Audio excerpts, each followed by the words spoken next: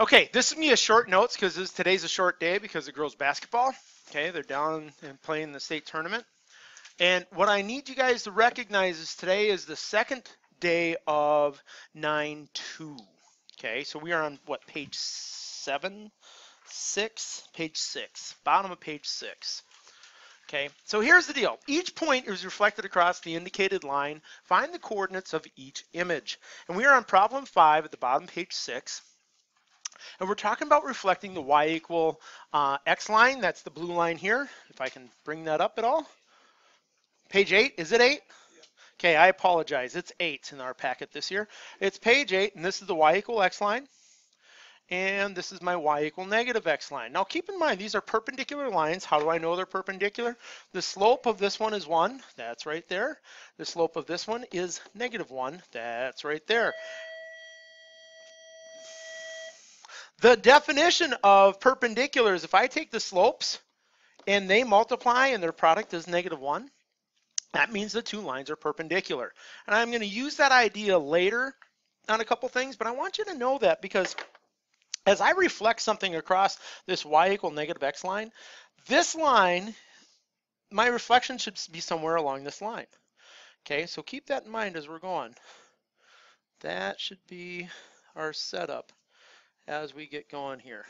Okay, so now the first thing I'm going to do, I'm going to take this y equal x line away. I want to reflect something across the y equal x line, and it's a to 2. Is a on the line? Remember yesterday we were talking about it, when you move your face closer and closer to the mirror and your nose is on the mirror, your reflection's nose is on the mirror, okay? So it's the same point. So that's why here I have a prime is 2, 2, same as a. Okay. Now, in my letter B problem, I'm asking you to reflect point B across the y equal negative x line. Now remember, as we do this, some things about reflections. The distance from the red y equal x line to point B is the same distance that my reflection will be along that blue line that's perpendicular to my red line. So down here, right smack here is my B prime point, okay? So it should reflect across, and check it out. If I look at this, the diagonals, there's 4 diagonals away and it's 4 diagonals away. Point B is -4, -4. B prime, I should say, is -4, -4. That follows all the rules that we've worked on with reflections. Now, what I'd like you to do is reflect C and D, pay attention to which line you're using, pay attention to which line you're using, C and D, okay, as you're going through. In C, you're using the y equal x, and I want you to think about it, okay? Commit to an answer. And remember, it's on a line perpendicular to the blue line. So C reflects the same distance away, and I keep pointing back to this, it's the same distance away. So it's going to reflect to here. So that's going to go and become -2, 2. Okay. If I look at point D across the negative line, the y equal negative x line, okay, the negative x line, get this chunk down here, I'm going to reflect point D across the y equal negative x line. Gosh, it's not going anywhere, right? So it should be the same. Is it making sense? Now, you guys do point E and point F. Okay, actually reflect them, do them, participate with this, if you would, being present. If you're at home, don't try to do other things. Just because you watched it doesn't mean you watched it if you're not like paying attention.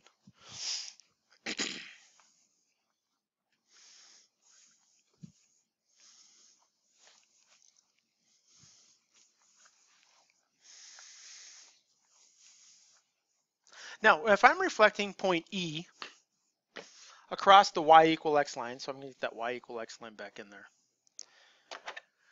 Point E is that far away from the line, here to here. So I'm right here for point E's reflection. So that's out -2, -3 for my point E prime, -2, -3. Okay, I'm going to put my y equal x line back in. Okay, if I grab it in the middle, it's the same line each time. Now I'm going to take care of all my junk that I put on the thing down here. Okay, sorry, I'm cleaning up after I have visitors. I apologize for that. Yes, sir. For which one are we talking about? For E? Pay attention where we're at here. This is like half a diagonal away, right?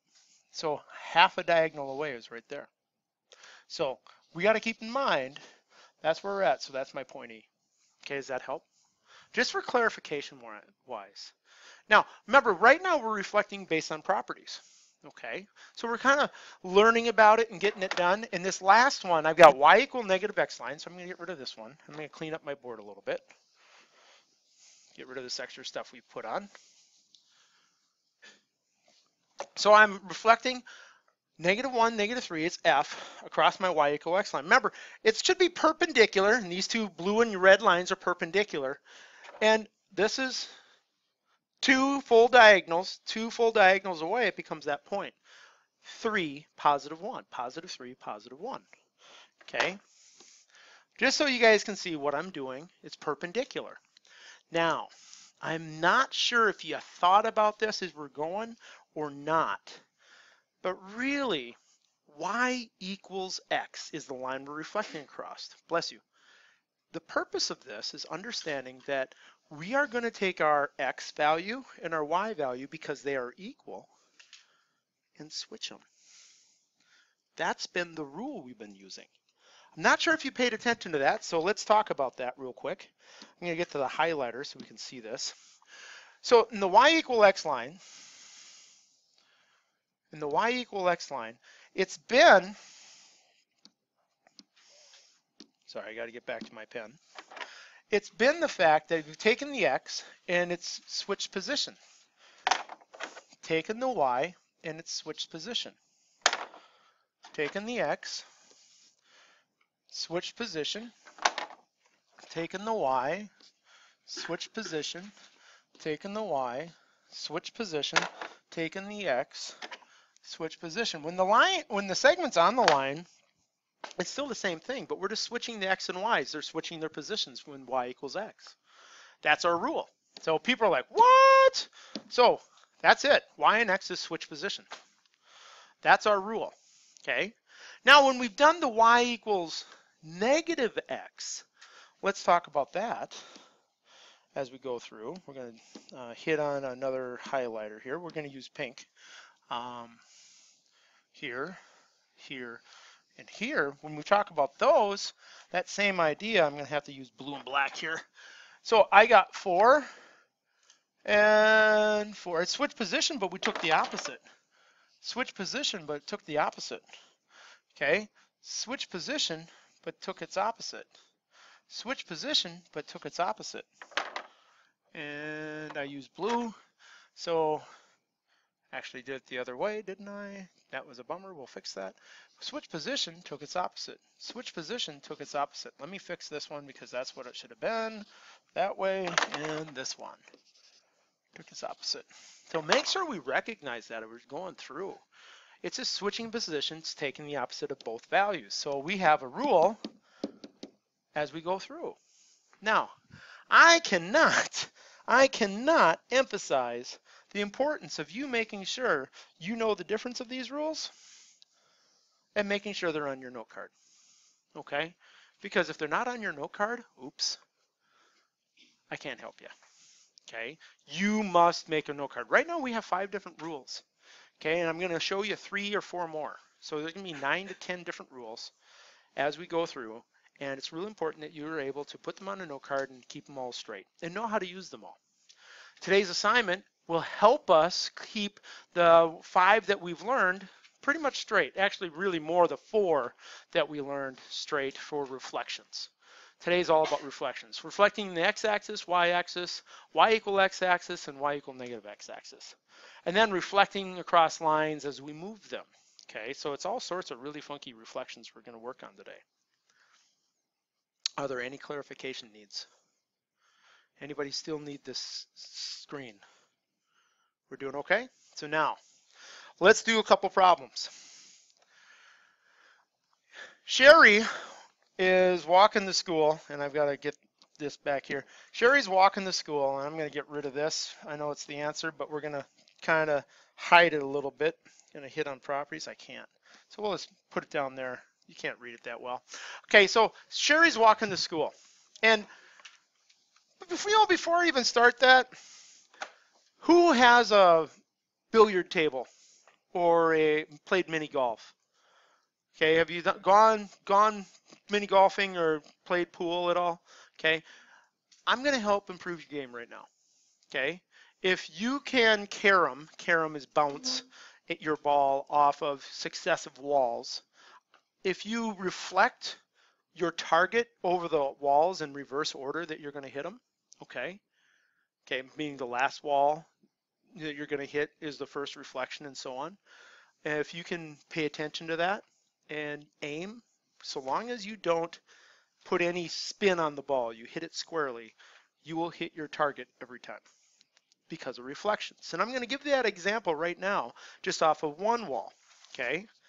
But the example I have here in problem 6 is think pool, think mini golf, think minimize distance, minimal distance to walk, drive, minimal material used to connect piping or to do some stuff at a junction box.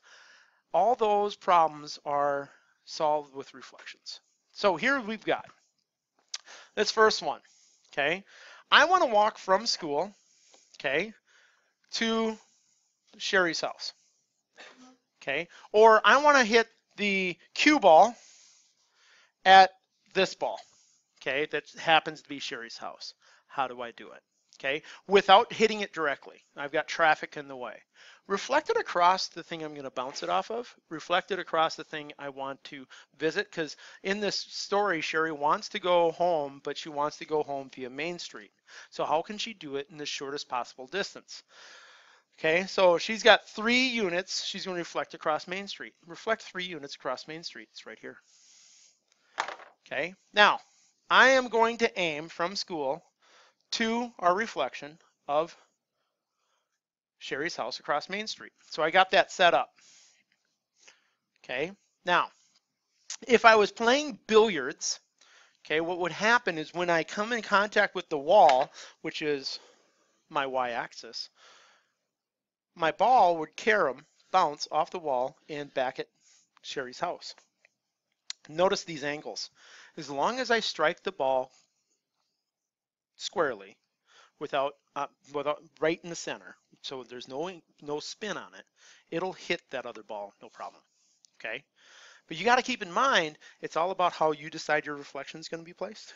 Okay, if I wanted to reflect it across this wall and this wall, I would have reflected Sherry's house over here and then back over here, over here, and then my first aim would have been, towards that final destination, so I can go hit the two walls and then hit that Sherry's house. Okay, but that's kind of that extension of this skill. Right now, all we're doing is walking, and we're going to outline the direction she's going to take, and it's right here. So the blue is the direction that we're going to take from school to Sherry's house, and this is the stuff I did to do that.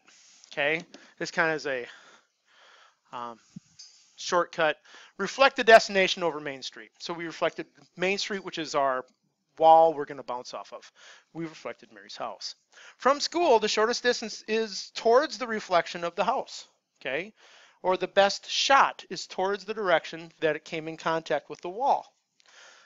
When we arrive at Main Street, continue directly on to school, and we will arrive at Main Street on the point 04. Do you see that point 04 from the XY coordinates where they cross? That's where it's at. And we'll move on.